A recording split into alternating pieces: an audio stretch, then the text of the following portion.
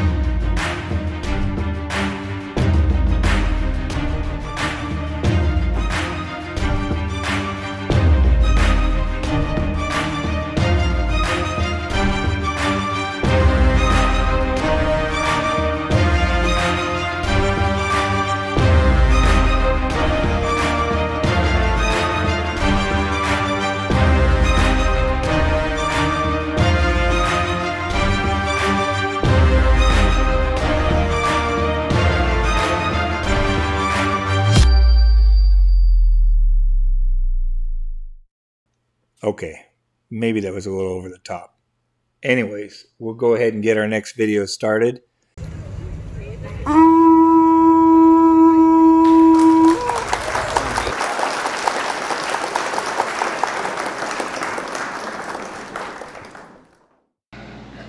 Welcome back. Welcome back. We're here again.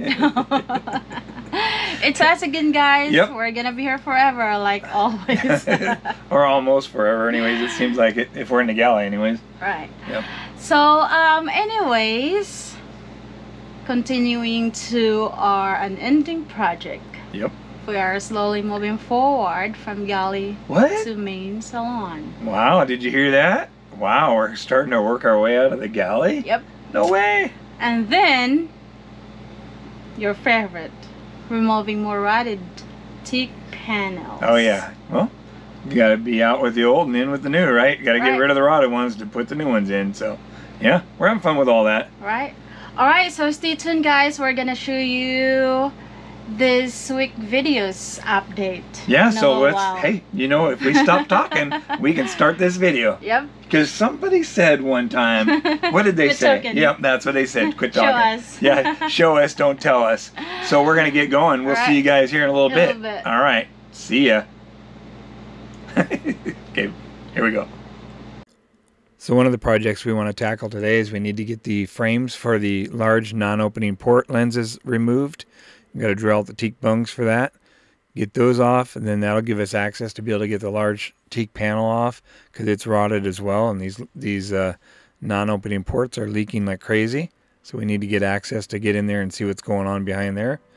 We imagine it's going to be more rotted wood and all that kind of good stuff going on there, but that's all right.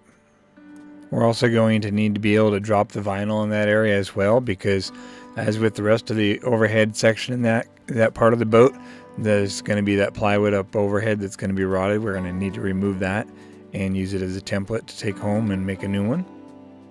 In this picture here, you can see some of the gap covers that are on the overhead vinyl, and these are just vinyl wrap pieces of small 1/4 inch thick plywood.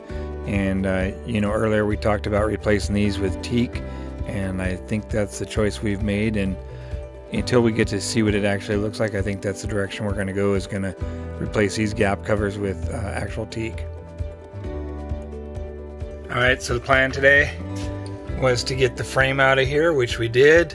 Remove the rest of the trim holding this panel in place. We have the overhead trim off here, and we're just about done pulling all the staples all the way forward so that we can pull this back the rest of the way. We already have it pulled back here. We still need to get this trim off of here, which I already have the bungs already drilled out and ready. I just need to drill them out with the big drill bit and pop them out, and then get the fasteners out that are holding that on. I like to get this piece of plywood out of here today, but we'll see. If not, I already got the back section out right there, and then we still need to clean it and paint it and everything up underneath there, but I don't think we'll get to that today. And then we want to get this panel off of here today if we can. That'd be really nice. And then the other plan is to get this port light out and this port light out today, and then remove this panel and the forward panel. If we can get both of those out today, bring them home, make new ones during the week, and then have them ready to come back into next week. And then we still need to paint up here, and then reinstall the new plywood that goes along here. But I don't know if we're going to get to that today, so we'll see. Not a big deal if we don't. We're making some good progress. If we get to the bonus round today, then maybe we can mount the port light that goes here, have one rebuilt ready to go back, and that'd be a big bonus. Sprayed some foam insulation in here, so to fill up that cavity. So we'll see how that works out. If that works out really good, we're going to do that all the way throughout. So we'll see how it goes. Anyways, that's where we're at for today. So let's see where we get to. Later. Bye. Okay, so we got the next overhead section of plywood removed, and you can tell it's been getting wet for a long time, and it's delaminated as well. So we'll take this home and use it as a template to make a new one. We actually had to tape it together to get it to hold its form, so it wouldn't just totally flake apart and turn into just little squares of old wood. Anyways, we'll make a new one, and we'll epoxy coat them like we've been doing on all the others. It's not a big deal. And we also got the rest of the staples that were holding the vinyl in place.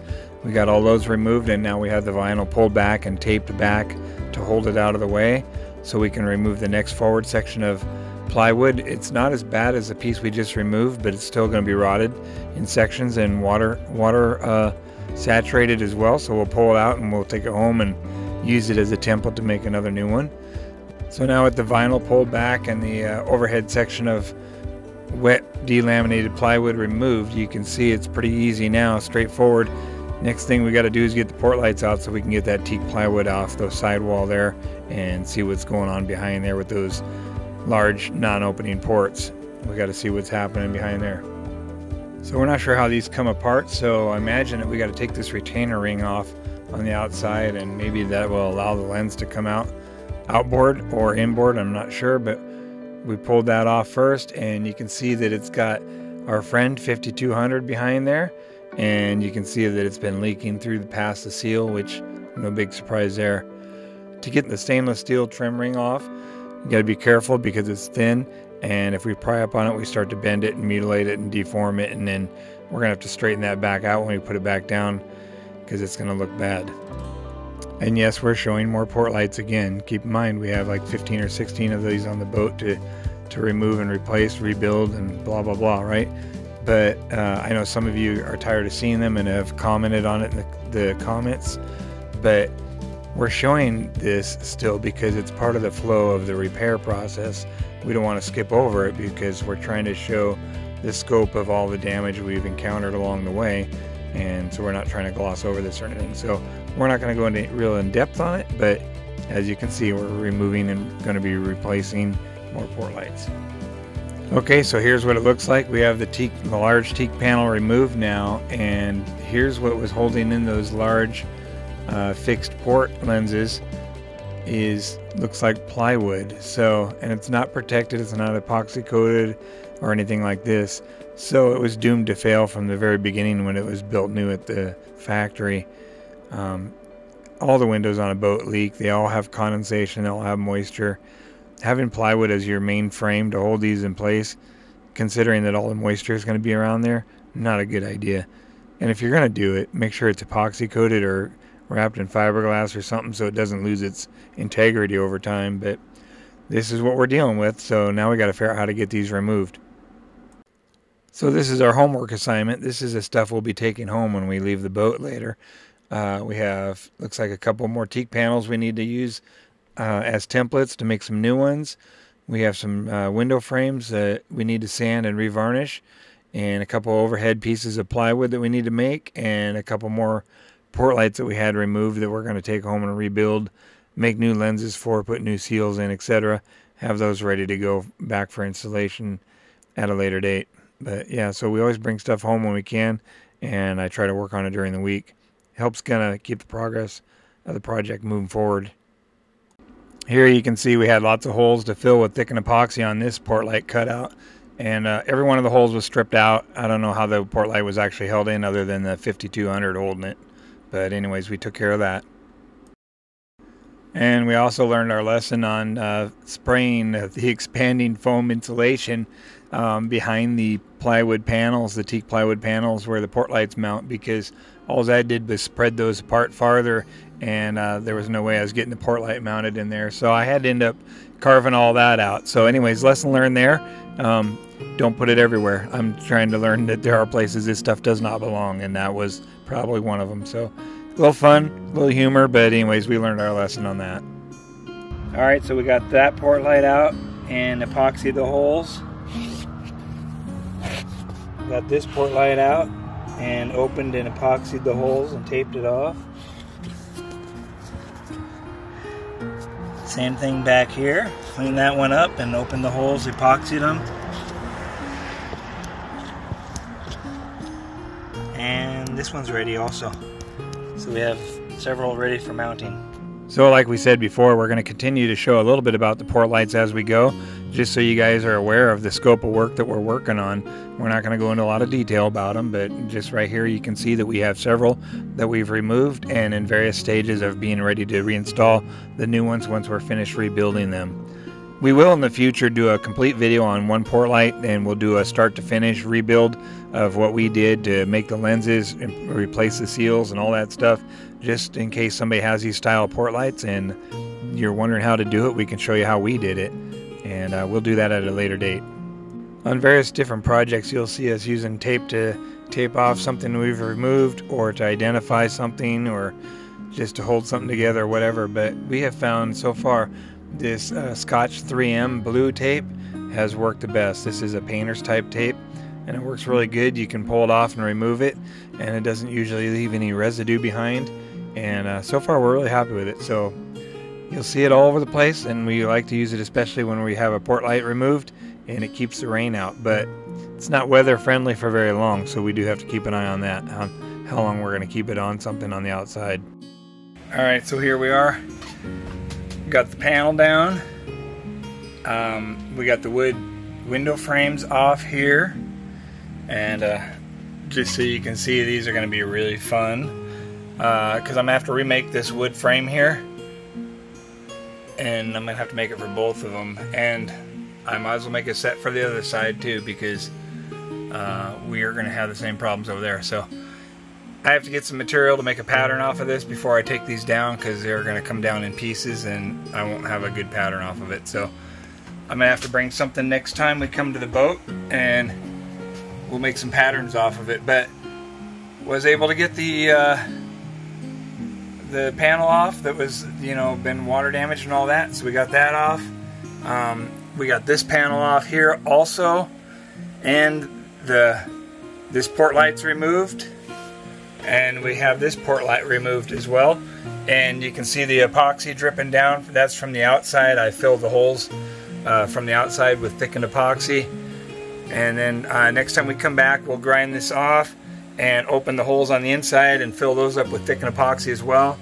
And we'll clean this up, paint it, and same thing up there, same as what we've done back there. And we'll get this ready for, mounting the next panel. We'll make the teak panels at home and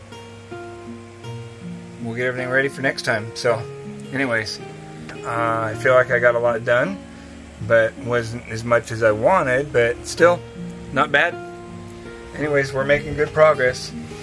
So take a look down here, because next time we look, it should be all clean and painted white, and hopefully we'll have some insulation on the walls and ready to put some panels on soon. So anyways, those are the next steps. Where we get, I don't know, but that's what we're going to be planning for. So anyways, that's where we're at.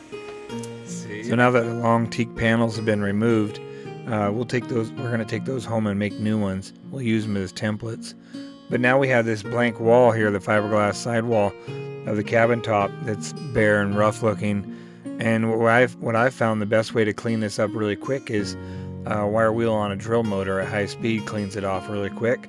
A real light touch, not pressing too hard, not enough to make any heat or any kind of grinding away of the fiberglass material, but just a real quick pass, and it takes off all the rough high stuff. Then we can sand it with a sanding block or a piece of sandpaper by hand, or even a hand sander. And then once that's clean, we wipe it down with acetone and we're ready to apply our first coat of paint. And we like to use that white bilge coat paint. That stuff's working really good for these types of applications. Put 1 or 2 coats of that on there and it's pretty durable, and it'll keep that surface nice and clean for a long time. And then we can also adhere that high density black foam insulation down to it, and it'll stick really good. So now we're going to transition into making a new panel for one of the teak panels we took off, and then we're going to make it out of new teak plywood that's 1/4 inch thick. Sometimes this teak plywood comes double-sided, so you want to pick the side that you want to show that you're facing side and make sure that everything's clamped up accordingly. So that's going to be your front side when everything's all cut out. But anyways, we need to clamp this down nice and tight so it's nice and flat all the way around, and we're going to use a flush cutting router bit to cut this out once it's all ready to go. One of the things you'll notice about this piece of plywood was broken, and it came off in a couple pieces, so we had to carefully line this back up. And so I used my black Sharpie pen to make several index lines on there, so I knew how to line everything back up. And then a little bit of it was a little bit of guesswork in the end, but we'll see if we get lucky or not. But it's important to have everything line up really nice, because that's where we're going to use to locate all of our new holes, so we don't have to drill any new holes into the structure of the boat to mount these back up. But if everything goes well, it's going to be a perfect fit. Then once we have everything all clamped up and ready to start using the router, we flip it all over so it's upside down, because the following wheel on the cutting bit's going to be actually at the bottom. So it's kind of hard, but a little bit flying blind here, but we've done it a few times now and it turns out really good. So usually what we'll do is we'll do a rough cut with the jigsaw just to kind of cut it out, so we only have really only about 1/4 inch of extra edge margin all the way around. Otherwise, if you leave too much edge margin, the router bit kind of gets bogged down and it gets really hot because it's cutting on more than one side of the bit, you know. So it's, instead of trying to cut through a deep section of plywood, you're only really trimming the face off of the edge, which makes it a lot easier and quicker to pass through. But yeah, it's a little tricky to get the hang of it, but after you've done it a few times, these start to get a little bit easier for us. Alright, so now that we have our new piece of teak plywood cut out, it's time to go around and locate all the holes with a small pilot hole drill bit. So we get those all located, and it's also time to start cutting out the port light cutouts. Keep in mind we're just using an exact following cutout of the one that was in the old teak plywood, so yeah, it's a little jagged and a little squirrely looking, but we found that we're not going to fight it. We're just going to cut out what was already there, and it's worked so far, and nobody's going to see it. Once we put the new port light in there, the extra frame edge and everything hides all that, but it looks a little shoddy and sloppy if you ask me. One of our favorite things to do is to put the first coating of varnish on after we've made one of these new panels. It just gives us a real sense of satisfaction, and it shows the true beauty of the wood that we're actually working with, that teak. It looks so nice with the layer of varnish on it. Okay, so up next is to cut out the very long forward section with the non-opening ports. And this one's going to be a little bit tricky because the cutouts for the port lenses are a little bit different looking. They're a little angled, but we'll get it. And now you see the tool we're using here is the router, and it's got the following cutting bit on it. And if you look at the bit, you'll notice the following wheel is at the bottom. It's good to note that because that wheel is out of sight when you're cutting these. And if you have any imperfections on the edge of your wood that you're following, that router is going to follow that, and it's going to cut that exact same imperfection into your new piece of plywood. Ask me how I know. I have lots of answers and lots of stories I can already tell you. We've made lots of mistakes using that wheel to follow right into the cracks, cuts, voids, whatever it is. It'll find them and then it cuts it. So it's good to kind of look over your piece before you start cutting. So once everything was properly clamped down and we were ready to go, we flipped it upside down and we started cutting. And it turned out pretty good. And we did the same thing we always do, is we rough cut it with the jigsaw so we don't have a lot of edge margin to have to trim away with the router. And that'll save the router bit, and it saves a lot of time, and it just makes things a lot easier. So anyways, we got that cut out, and now we're looking pretty good. This turned out all right. So again, one of the next steps we want to do once we have it cut out is we want to start making all of our new pilot holes so that everything has the holes in it, so it screws right in where the old one came out. We don't have to make new holes, we don't have to find any holes or locate any holes. Saves a lot of time, and it just, you know, prevents us from putting more holes in the boat. And then once we have everything done and located, then it's time to cut out the cutouts for the new lenses that are going to go in there. So there you go. It looks pretty good. We have almost an exact replica of what came out, minus the finished coat of the varnish and all that sort of stuff. But yeah, this is a pretty easy process once you learn how to do it and get comfortable using the router. It doesn't take a lot of time. And so there it is, the old and the new side by side. And let's see, the old window frames, the wooden frames fit right in there nicely, so that's a good thing. And the cutouts turned out good, and we got all of our holes and everything located. So we're ready to go with this, and the next step's going to be a little light sanding and get it ready for varnish and see what it looks like then. So again, look at how beautiful that looks with just one coat of varnish on it. Man, what a thing of beauty. We're really excited to get these installed in the boat and just be able to sit back and look at them and admire some of the work we've done up to this point. I mean, if you think about what the boat looked like when we purchased it and look at how the quality of the work we're putting into it, hopefully it pays off in the end, and I'm sure it will. But baby and I really like this color of the varnish. It's going to look really good on the interior of the boat when we have all the new pieces in there. Now it's time to turn our attention to these little window frames here and get these sanded up. And so we don't want to take a lot of material off of these because we don't want them to get thin or anything like that. But we do want to clean out as many of the water stains in the old areas where the old varnish and things like that were on there. And we'll get these as clean as we can so they're not all stained, and they'll look good. So next it was time to put our first coat of varnish on these lens frames. And they turned out all right. Like I said, when we sanded them, we did the best we could to get them as cleaned up and nice as we could. But they have some issues and some blemishes on them, but we're not going to be able to get all that out of there without taking away too much material. So a lot of it's not going to be seen anyways, but it's the best we can make it for the time being. And anyways, they turned out really nice. So one of the last things we wanted to get finished with was a sidewall here. And so we wanted to really get our first coat of paint on there. We had a couple of small holes that we wanted to fill with thickened epoxy. And some of those were just extra screw holes that were in there from who knows what, but we're not going to be using them and we don't want to leave them open, so we went ahead and opened them up a little bit and then put some thickened epoxy in there, and got our first coat of the bilge coat paint on there. And now it'll be ready for one more coat of paint, and then after that we'll be able to start putting our thin layer of high density foam insulation on there. Pretty soon we'll be able to start working on closing this area up. Well, as you can see, we started removing this rotted wood frame here, and this frame is the only thing that holds the port lenses in here, right? And so could you imagine if it got hit by a strong wave or something from the outside with this wood holding it in? The wood's not even reinforced with fiberglass or epoxy or anything like that. I think a wave would knock that in pretty easily, but regardless, we were able to go ahead and get a thin layer of this wood scraped off of here and kept it into one piece fairly well with the help of some tape. And yeah, now we're stuck with the task of trying to figure out what to do with the rest of this.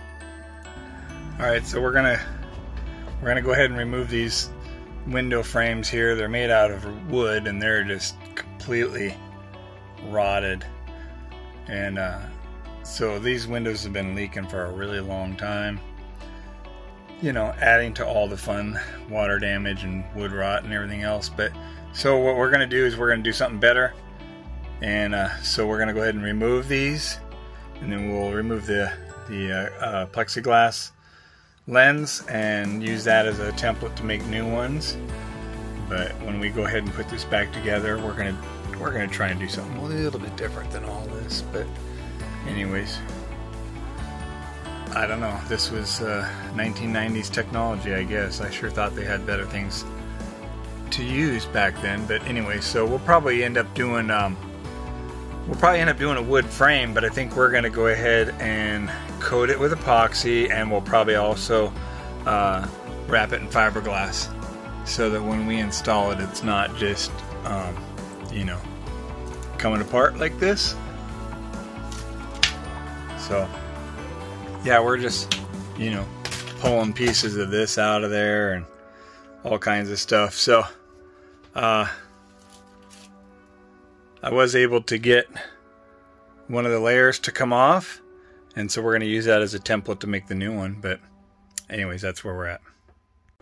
Lucky for us, we were able to get one thin layer of that plywood off of that window frame or the lens frame, and we'll take that and we're going to use that as a template to hopefully make 4 of these, 2 for this side and 2 for the other side. And then we'll treat those with a lot of penetrating epoxy and make sure they're saturated really well so they'll never rot. So now with all the rotted wood framing removed from the port lens area, now we have this stuff. I'm not sure if it's Bondo, thickened epoxy, or a combination thereof, or whatever it is. It was good stuff. It's just too bad they didn't prep the rest of the wood the same way, and we wouldn't be doing this right now. What a pain it was to get this big epoxy mess that was on here. You can still see quite a bit of it, and right here it's still really thick, the epoxy. And I guess I use that to compensate for the thinness here of the fiberglass. I don't know why the fiberglass tapered down to thinner structure here, but back here you can still see the fiberglass is definitely thicker here than it is right here. So, and then right here it's even really thin, the fiberglass is. So we're gonna work with that and make it. We're gonna do better than that. So we'll end up grinding this all the way back down to clean fiberglass and get rid of all this epoxy that's on here. We'll get rid of all that, get it back down to good clean fiberglass, and then I'll thicken the fiberglass up in some of these areas just to, you know, just to beef it up a little bit. This is how it was from the factory, so obviously it was good enough, but I think we can make it a little bit better. This has been leaking for a really long time. All the wood down in here is just rotted. So we're going to be fixing that while we're here, but nothing major. Just interesting that this has been filling up with water and just rotting the wood. So we're going to fix it.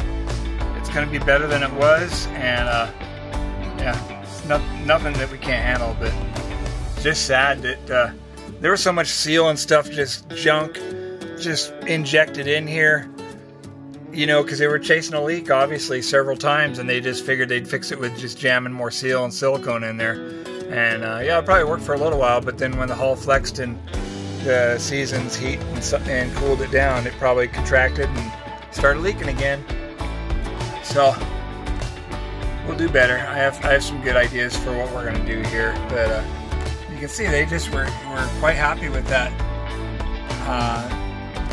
the plywood framing there. So that's from the factory. That's how they did it. So it must have been, you know, really good. Safe for all those waves that are crashing on deck. Everybody's always warning me about. Anyways, we're gonna make it better. There you go. So after lots of grinding and chiseling and hammering away, we got this surface pretty well prepped. I think we still need to do a little bit of final sanding and just leveling it out a little bit better, but it's just about there. We'll get it prepped and then we'll move on to the next one. Eventually we'll get there, one step at a time.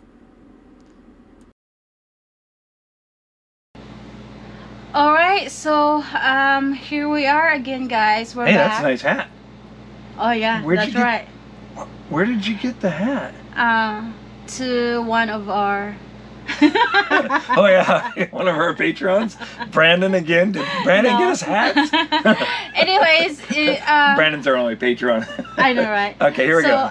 Anyways, whoever, or just to ask guys, if you want to have some hats, we're gonna give it for free. Well, hang on a second. We're a low budget operation here. We can't be doing defreeze. No, we're just gonna give it to our long time subscribers. Yeah, which is like 1 or 2, so we can afford that. Anyways. Anyways, we're having so much fun here. Let's quit talking before we spend some money. Yep. Anyways, yeah, we're trying to remove large port light lenses. Oh yeah, those are such a struggle, man. So yeah, we struggled on those in this episode, and as you can see, those did not come out easy. They came out in thousands, if not millions of pieces, and shattering, and oh my gosh, I can't imagine how they built this boat when it was new, but it seemed like they used whatever means necessary, and it wasn't always the best way to go. But we got them out. We got those rotted frames out for the port lenses, and yeah, we're just gonna figure out how that all goes together at some point. But right now, we're just demolishing and taking them out and getting that old rotted junk out of there. So, plus, you know, we're gonna remove more port lights as we continue to do so here. The boat has like a total of 15 of the opening port lights, and so we're working our way through those. As you saw, we took out some more, so we'll bring those home and rebuild them. But yeah, so we got a lot done in this episode as well, so we're just continuing to move our way through all these projects and knocking them down one at a time. Seems like it takes forever, but we're getting there. Yep. So, and we enjoy doing it. Oh yeah, it's fun. The boat's liking it. Yeah, the boat likes it. The boat feels like it's being loved and cared for, and we're learning our way through this. You can tell once we figure out the repair we're going to do, we start making some progress, but sometimes it takes a lot. Why bounce? Okay, let's do it like this. All right, here we go. Now we don't have that problem. So got a little more clearance here on the clearance. All right, but anyways, yeah. Thanks for watching, guys. Yep, we appreciate it. Thanks, and if you made it this far into the video, we hope we made you smile or laugh a little bit. So. Yep, and then let us know if you want our hats still. Yeah, we'll talk about that later. So. See you. If you're not subscribed yet, please subscribe down below. Cling. See you. Yep, see you. We really appreciate you for watching, and please comment down below on what you think. If you want hats. And if you like the video, and also, please don't forget to subscribe and comment and let us know where you're from. Are you watching us from Australia? Philippines? New Zealand? Philippines, come on. We need more from the Philippines. Represent. All right? Anyways, you guys have a great day, and we'll see you next time. Now there's a nice looking shell. I'd keep that one. And what's that? My idea. Oh, we got a boat coming. It's this guy.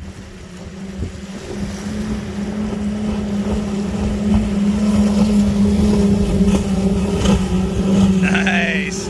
Dang. 5 engines on the back. That was sweet.